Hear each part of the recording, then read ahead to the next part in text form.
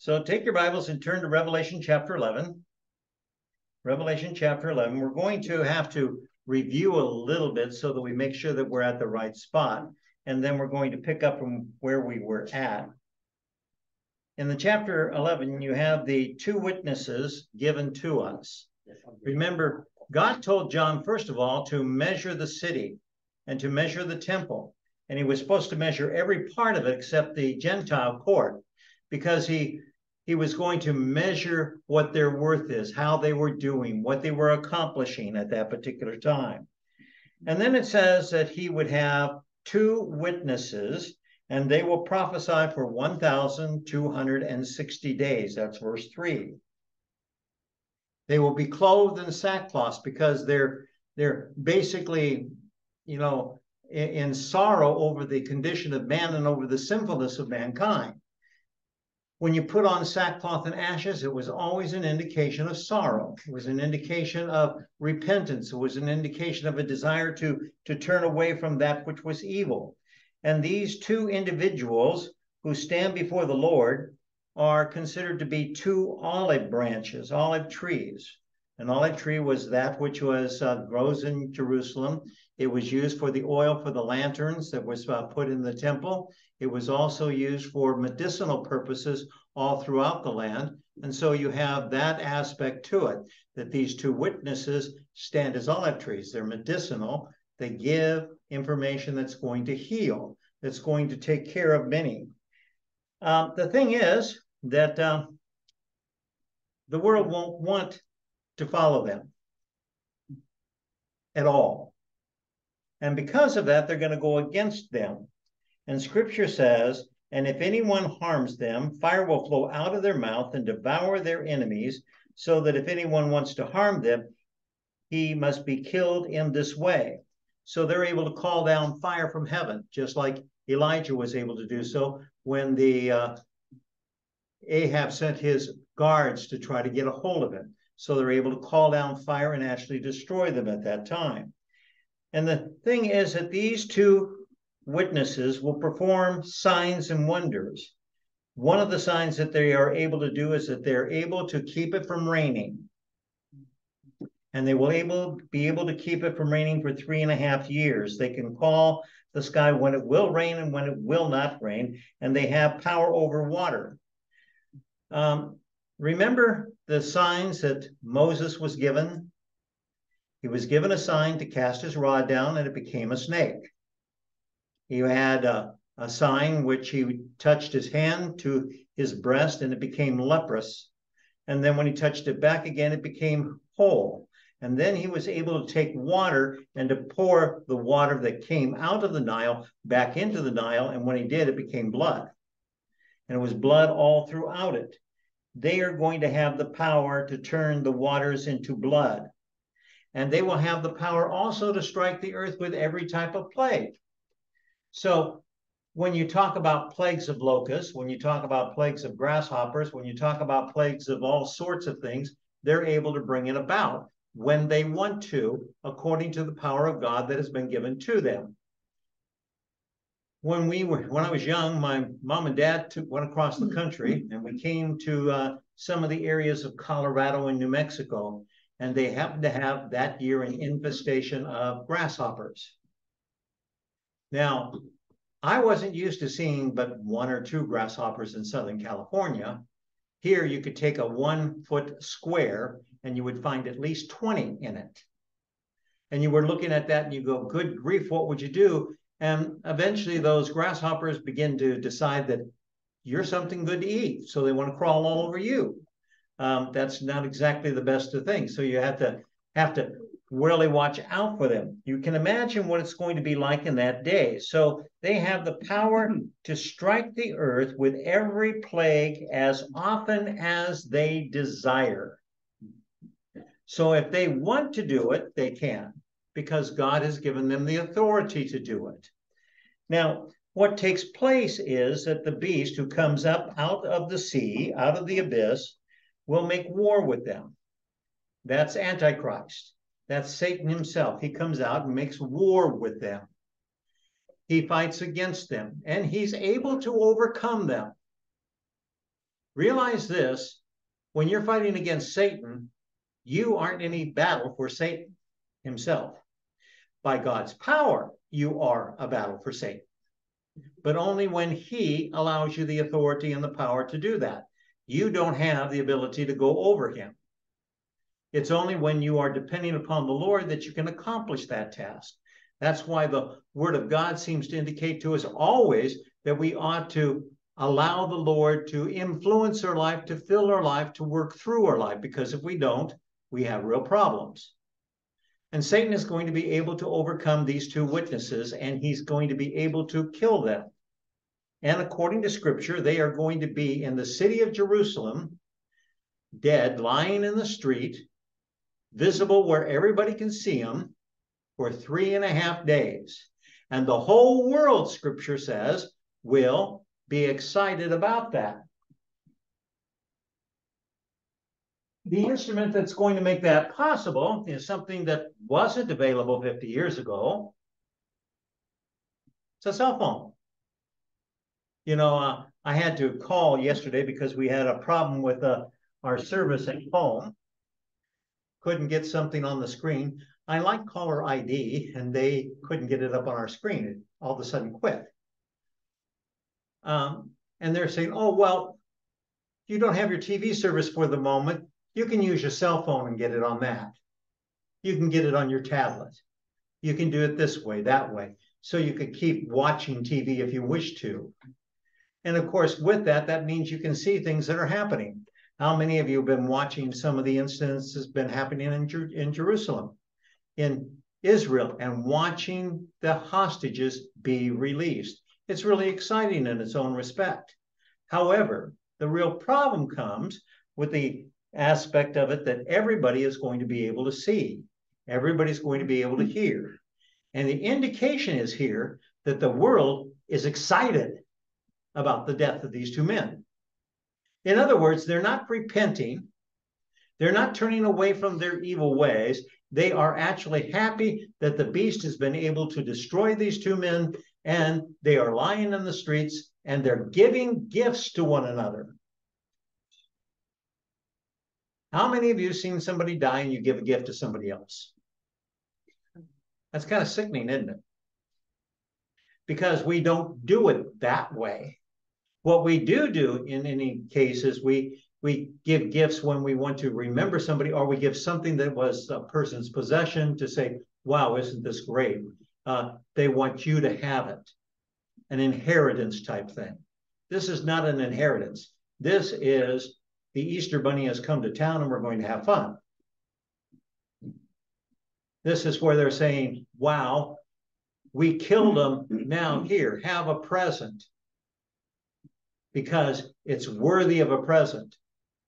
So after 3.5 days, as they sit in the city of Sodom and Egypt, which is also the place where Christ was crucified, in other words, it's Jerusalem, after 3.5 days, they will allow their bodies to be laid in a tomb.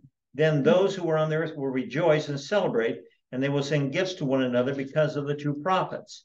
And after, verse 11, after 3.5 days, the breath of life from God came into them, and they stood on their feet, and great fear fell upon those who watched them. That's going to be a shock. What would the earth have done if the open casket, sometimes of one of our presidents or one of our leaders, if the person who was in the casket after 2 or 3 days all of a sudden got up? Oh. Ladies and gentlemen, look at this. Watch this. He was faking it. Well, the fact is that after 3.5 days, if they're in a tomb type situation, there's no way they can be faking it anymore. Right. So at least after 3.5 days, they come forth. Now, interesting that it's 3.5 days. Why? Because just about everything in this book is 3.5 years. So now we have a situation in which it's 3.5 days. And after the 3.5 days, they rise to their feet and the world is watching them. And all of a sudden, they hear from heaven a saying to them, come up here. Then the world is going to be even more shocked, because these two men that just rose back from the dead because the breath of life was breathed back in their nostrils by God, they're going to ascend into heaven in front of everyone. And it's probably going to be very similar to what took place by the Lord when he ascended into heaven.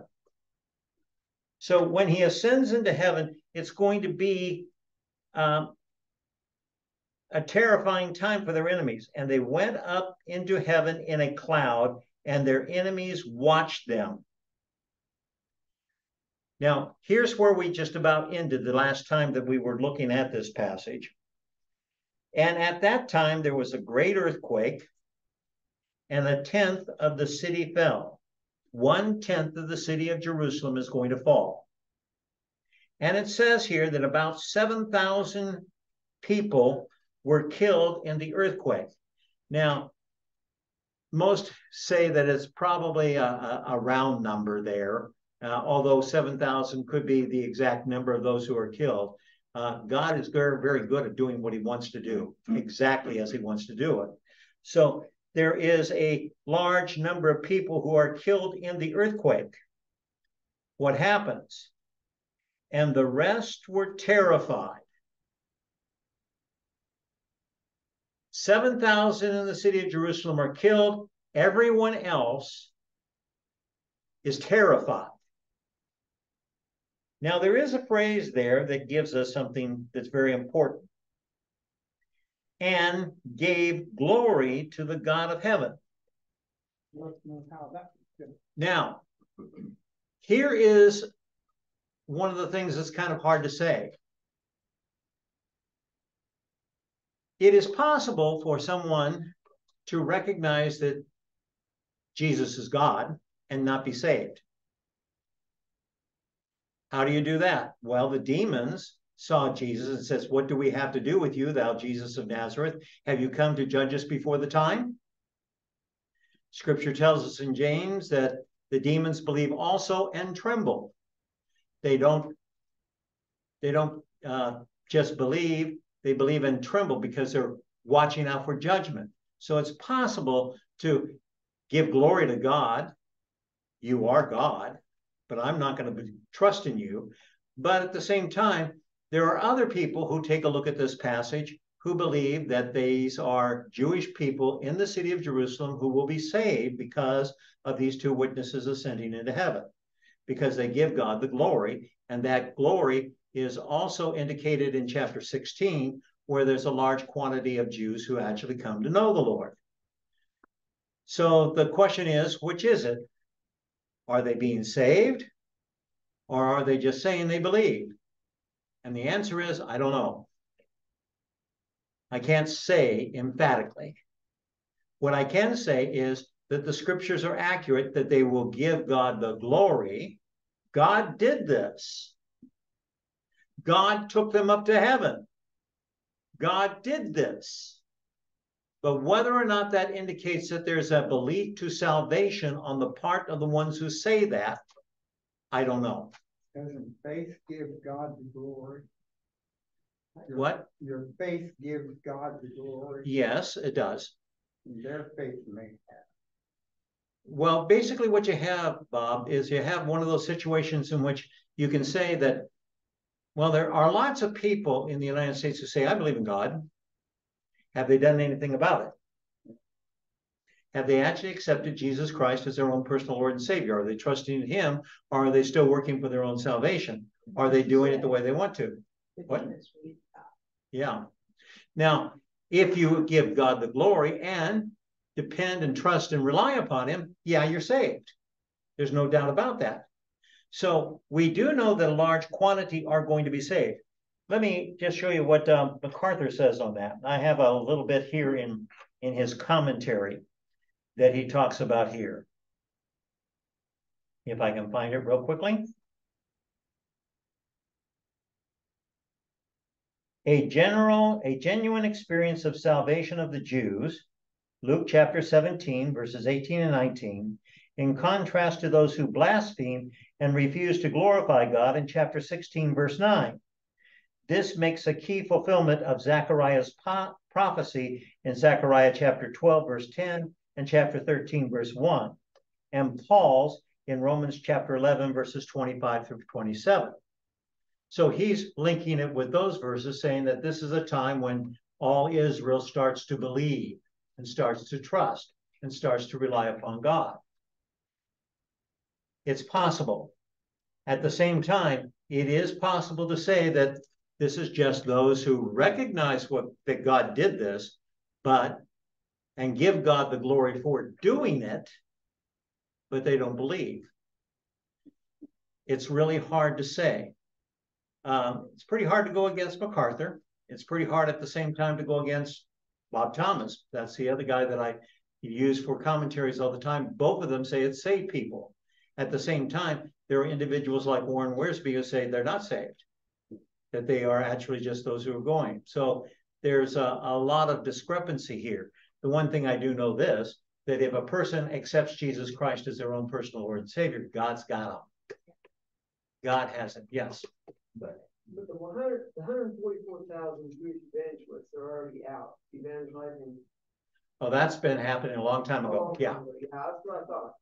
144,000 Jewish evangelists are already there. You have a lot of people who've already been saved, who actually have died for their faith. They are in heaven. They are the ones who have asked God to judge the earth. And why are you waiting, Lord? And he's just telling them to wait a while. All of that is happening. I didn't have all my notes out, but I thought that was already going, and I'm just lost.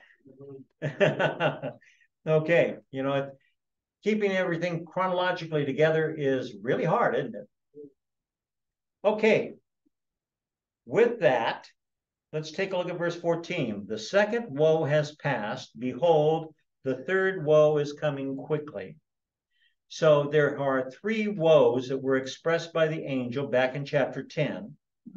Now we have here the second woe done. That was the sixth trumpet. And we have now the seventh trumpet given to us in verse 15. Then the seventh angel sounded, and there were loud voices in heaven saying, the kingdom of the world has become the kingdom of our Lord and of his Christ, and he will reign forever and ever. And the 24 elders who sit on the thrones before God fell on their faces and worshiped, saying, we give thanks, Lord God Almighty, the one who is, who was, because you have taken your great power and have begun to reign. And the nations were enraged, and your wrath came. And the time came for the dead to be judged, and the time to reward your bondservants, the prophets and the saints, and those who fear your name, the small and the great, and to destroy those who destroy the earth. And the temple of God which is in heaven was open, and the ark of his covenant appeared in his temple. And there were flashes of lightnings, and sounds and peals of thunder, and an earthquake, and a great hailstone. Wow. Lots there, huh? Let's go through it. We have the seventh angel sounding. He's blowing the trumpet. When the trumpet is blown, here we have not a voice saying from heaven, but voices saying from heaven. There'll be a great multitude of heavenly voices pealing forth with the statement that the kingdom of the world has become the kingdom of our Lord and of his Christ, and he will reign forever and ever. Now, we have the trumpets here. The vial judgments are still to come. But the statement, because out of the seventh seal came the seven trumpets, out of the seventh trumpet comes the seven vials. So we really have seven judgments that are manifested in 19 different ways. And what we are having here is, it seems as if it's already completed to the extent that you can say that the kingdom of the world is now the kingdom of our Lord. He is coming. He's taking charge. He is the King of kings, the Lord of lords. And he shall reign forever and ever, if you quote the Messiah that is sung oftentimes. It is just very, very clear there. You'll notice that the 24 elders, whom we've identified basically as the church, that's what I think it is in this particular case, the 24 elders who sit on their thrones before God, they fall on their face and they worship the Lord. There's going to be a lot of times when we just stand in awe of what God has done and who he is and the authority that he has, and we're just going to fall on our face before him. You got a prayer sheet tonight, right? How many items were there on the prayer sheet? 42. I don't know. Are you able to keep track of all 42? I tell you, it's pretty hard to just go through the 42 that are on the list and the 2 that we added after that and keep it all straight in such a way that we can remember everything that is happening. Do you know that the Lord understands every thought and every intent of every man and every woman who has ever lived? He knows everything that is taking place. He is all-knowing. Nothing takes him by surprise. You can't fool him. You can't trick him. You can't do anything like that. And he is coming back to rule the earth at exactly the time that he chose. And it is going to be his kingdom. And then we are going to see that taking place. And we are going to go, yes, and we're going to fall on our face and worship the Lord. Don't worry, you won't have any problem in those days because there won't be any aches or pains either. So you'll be able to do that. And you'll be able to do it with real ease. And you back up. And you'll be able to get back up again too. Yeah. Because you'll have a body that's just like his body. And it will last forever and ever. And we will worship the Lord. Any barriers to worship that are here won't happen there. You won't have the difficulties that cause you to space out, to not be able to concentrate, to not be able to really focus on what you need to do. And that's a real blessing because let's face it, there are some times where it's pretty easy just to let your thoughts drift. And you get away from it and you say, you know, I had one guy say, I had 2 minutes at a conference saying, I was supposed to read all the announcements. And I had a whole list of announcements, 38 of them, that I had to read in about 4.5 minutes. And when I got all done, these 2 guys were coming up to me and they were saying, did you say this? I said, yeah, I did. Did you say that? Yes, I did. Why didn't I hear it? I said, because you were talking behind me. And basically what it amounted to is that they weren't listening to the announcements because they had heard them before. So they wanted, and then the question is, did you cover that? Did you cover that? Did you cover that? You know, we won't have to worry in heaven because we will have focus. We will be able to go through it. Now notice what those 24 elders say. We give you thanks, Lord, God the Almighty, the one who is, who was, because you have taken your great power and have begun to reign. You are God. You are the Almighty God, all powerful. You are the one who has always been, who always is, and always will be. He is the eternal God. He is one who is there forever and ever. And you have taken your great power, he's all powerful, and you have begun to reign. When God comes and reigns upon this earth, when he comes and sets up his kingdom, when he rules during the millennial kingdom, you're going to have a 1,000-year peace. you're not only going to have 1,000-year peace, you're actually going to see total justice. You're actually going to see total justice done. And that is going to be something that is just absolutely amazing. God will understand not only all the problems, but he'll be able to solve those problems. He'll be able to work through his children. And according to 1 Corinthians chapter 3, we're going to be reigning with him in cities all over this world. We'll have the opportunity to serve him. You know, some of you may be the mayor of Brooklyn or Chicago. Sorry to mention Chicago. I'll probably get, you know. You'll get Chicago. I'll get Glenville, Indiana. I'll probably get Gila Bend. Yeah, Arizona.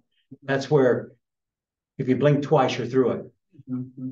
I one time was in Spry, Utah. There is a Spry, Utah in front of Spry Mountain. You know what the population is? 7. 4. 3. 3 people. Like Marrakesh, New Mexico. That may be more than I can handle. Let's face it that way. You know, it says, we thank you, we give you thanks, O Lord, God Almighty, the one who is, who was, because you have taken your great power and have begun to reign. And the nations were raged, and your wrath came, and the time came for the dead to be judged, and the time to reward your bondservants, the prophets and the saints, and those who fear your name, the small and the great, and to destroy those who destroy the earth. Wow. What's he going to do in his rule? First, he is going to judge the nations. Psalm chapter 2. Why do the nations rage? He's going to judge the nations. Those who are wicked are going to be judged completely. At the same time, it says that he is going to reward your bondservants. There's 2 types of judgments. There's judgment that is for wrath and for penalty. And then there is a judgment that is for reward, called the Bema Seat. The Bema Seat judgment will be done for God's bondservants, the prophets, and the saints who fear your name, whether you are small or great. You'll have some that are just simple believers, and they are going to be judged just like the great ones will be. And God will reward each according to what their faithfulness was.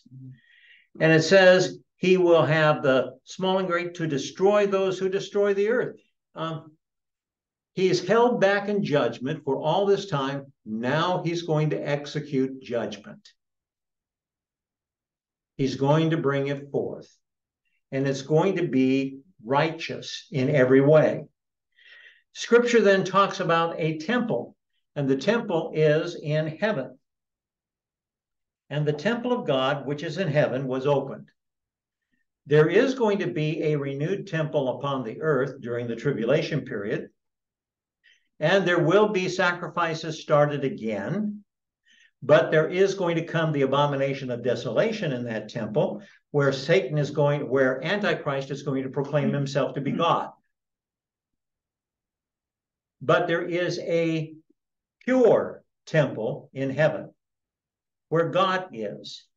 And Scripture indicates that his ark will be there, and his covenant that he made will take place because of it, which is in heaven. And the ark of his covenant appears in his temple. That ark had the tablets of God in it. It had the manna in it, and it was where the mercy seat of God was. So the mercy of God is for those who are saved.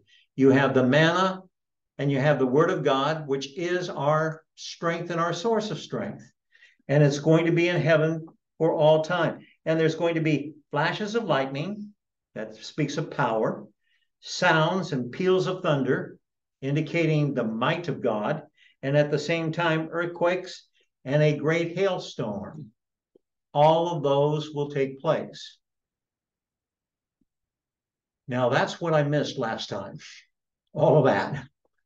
So we're not going to get to the other chapter until next week. So we just basically picked up with chapter 11. Any questions on this part? Are there lightning and rumbles, peals of thunder and earthquake gonna be in heaven? Well, they're going to come or emanate from heaven, yes. They'll emanate from the presence of God. How an earthquake gonna come from heaven? His will do it.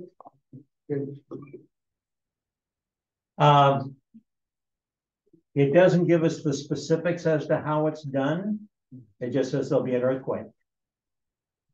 How many of you have actually felt a big earthquake?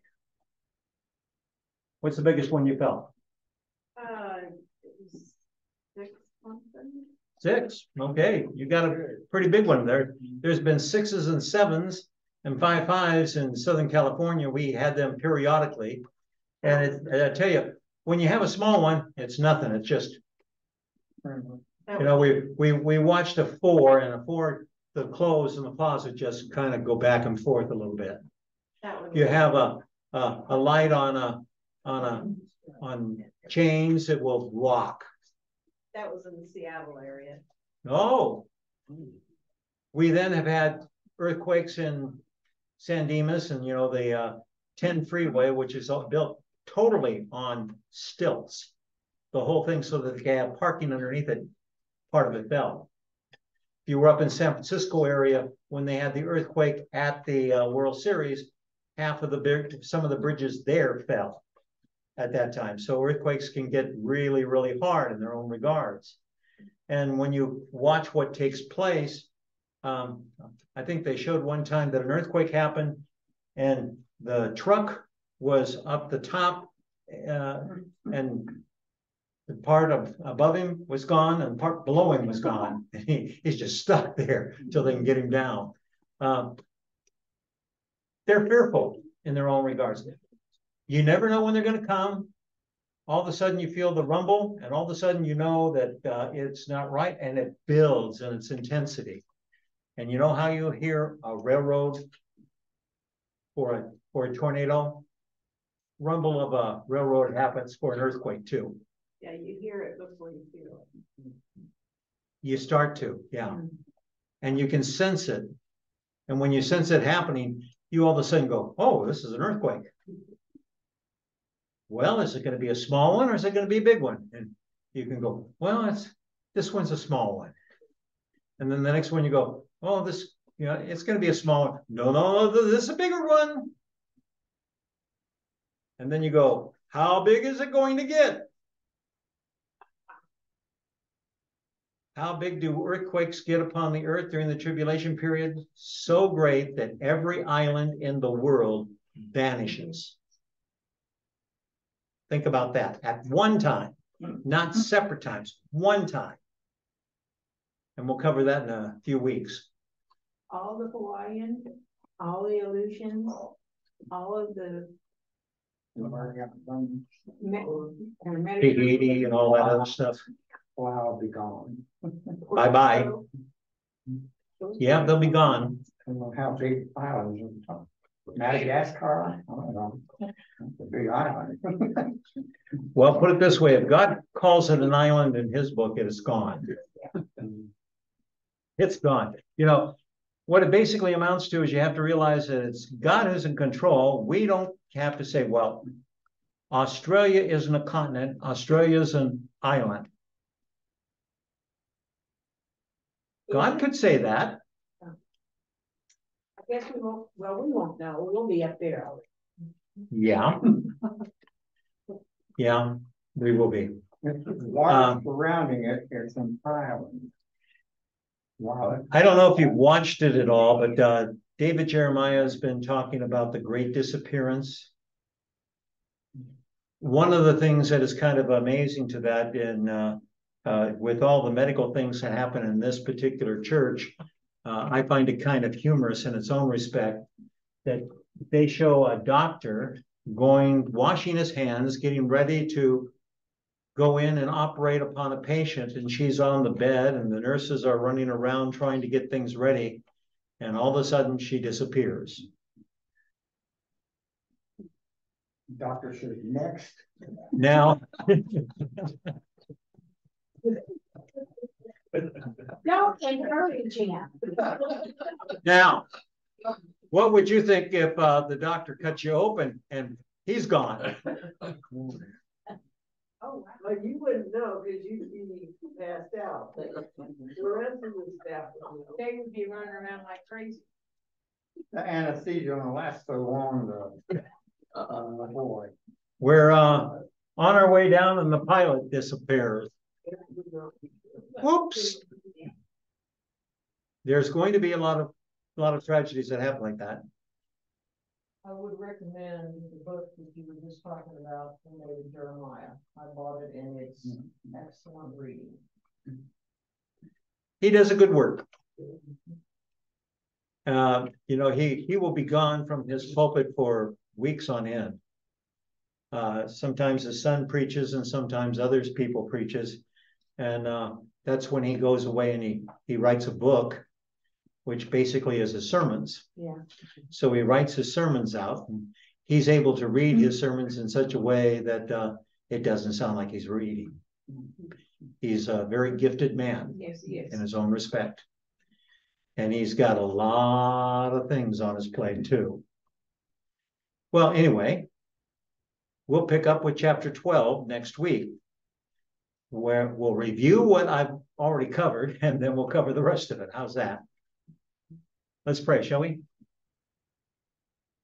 Thank you, Lord, for the opportunity that we've had to be here tonight and to look at that seventh trumpet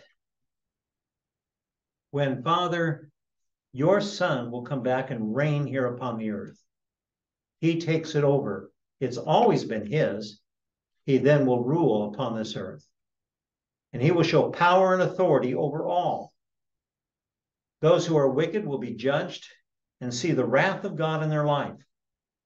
Those who are saints will have the judgment of rewards, and each one, whether great or small, will receive their reward from the Lord, and he will judge their faithfulness to him. And Father, you are going to cause this earth to be correctly judged at that time. How thankful we are that we can trust that although things are a mess right now, although there's wars and rumors of wars everywhere, although there's sickness and plagues, although there's pestilence many places, although there's immorality everywhere, God, there is coming a day when your Son is going to put all things back in order. And we can praise you for that. That day isn't far away. Lord, we're thankful that the next event on the scene is the rapture of the church. But God, we pray that we, knowing that, and knowing what will take place during the tribulation period, will make it our priority to live godly lives now and to speak to others and share with them and warn them about the judgment that is coming. Help us to that, and we pray in Christ's name, amen.